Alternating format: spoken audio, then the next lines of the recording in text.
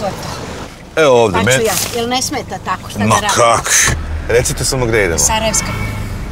Bože što lepa devojka. Moja čerka Desa isto izgleda kao ona. Koliko ima godina? 19. Lepa ko san, samo malo je tupava kad su muškarci u pitanju, znate. Tupava? Moja Desa bila na maturskoj ekskurziji, išli u Grčku. Proveli se super. Ja upoznala nekog, da vam ne pričam. Ali dobro, mladost je to, kad će ako neće sad. Problem je bio kad se vratila.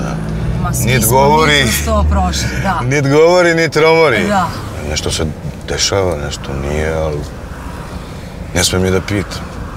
Tako kad prođem malo, zvoni neko na vrata, ja otvorim vrata, stoji crnac. Ko stoji? Crnac. Crnac? Crn ko telefon stoji, ali nisam se ja ništa iznenadio, mi stanujemo blizu ambasade, ja mislim čovjek zalutuje. Kad moja Desa skoči, tata, to je on, tata. Mene preseče.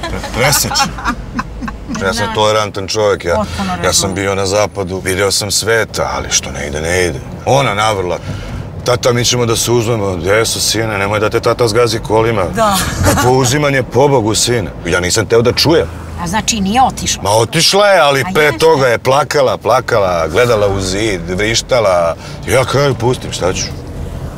I ode? Pa ode. I sada je tamo? Pa znate šta, prvi godinu dana sve je bilo u redu. Stalno na Skype-u, ona vesela, srećna, vrh. Da. Ali posle toga sve ređe se javlja, znao sam da je neki problem. Pa sigurno. Jednom ona se poželi majci da ja ne čujem. Kaže, mama, on mene bije. Mama tuče me svaki dan, ljubomoran je kao psetuje, ljubomoran. Pa sunce ti garevo ko, čije ćeš ti dete da biješ, dete, idem da ti srce ščupam kroz grčan, ako me razumete. I kažem ženi, pakuj.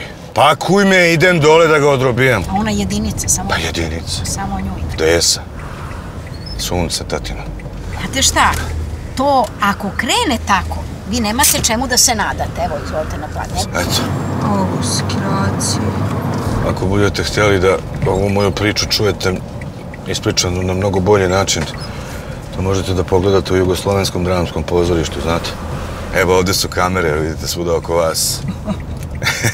Jer cijela priča je o telo. U momentu sam se presnojila. Ovo ne plaćate, ovo ništa. Ma da. Ne, nikako, pa to vam posla po okviru naše karte. Ja sam inače glumac, Nebojša Ljubišić. Drago mi je da smo se upoznali. Meni također, da. Tako dobro. Uzdravlje, uživajte u Beogradu. Ovo da nije istinita priča. Ajde, svako dobro. Prijatno.